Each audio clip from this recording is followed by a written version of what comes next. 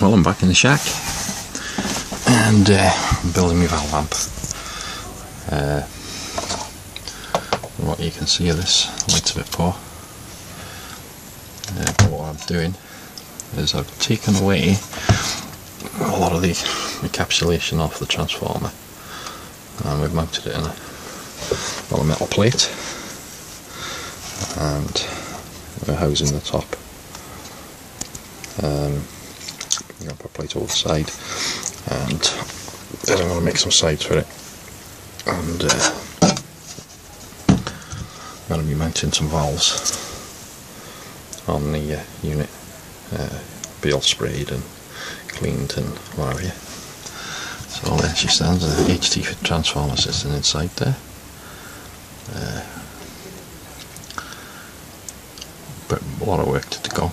I mean, tonight I'm going to cut some sides for it, a good depth to compensate for this large HT transformer.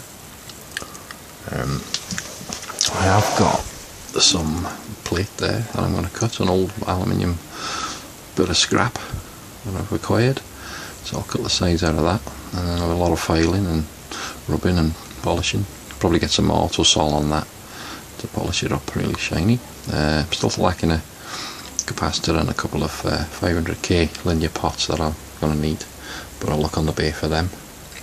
Might have to go more modern because the vintage stuff's quite hard to come by these days. I've got a couple of amps under there that I'm going to be modifying and building. The unit's still on there. I mean, there's going to be some more modifications actually to it. Now I've learnt a bit more. Oh, and I've got a new scope there, new Phillips scope that I picked up. A bit better than the Tetronics, even though that works okay, but that one's a bit more crisper.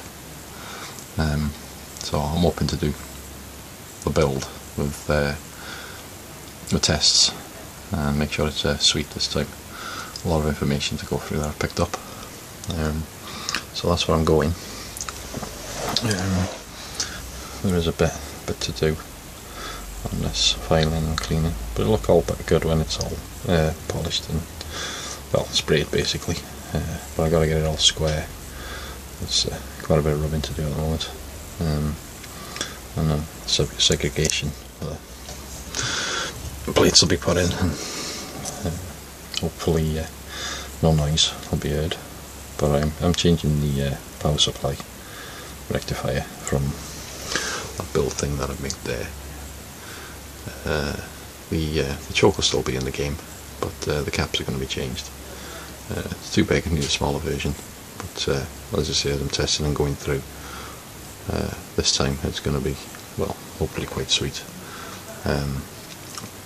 That's the first stages of it. It's coming together, plates and what have you.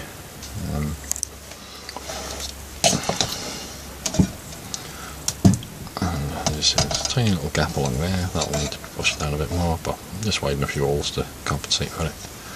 And that's what I'm up to. So tonight is going to be cut some aluminium night. Stay tuned.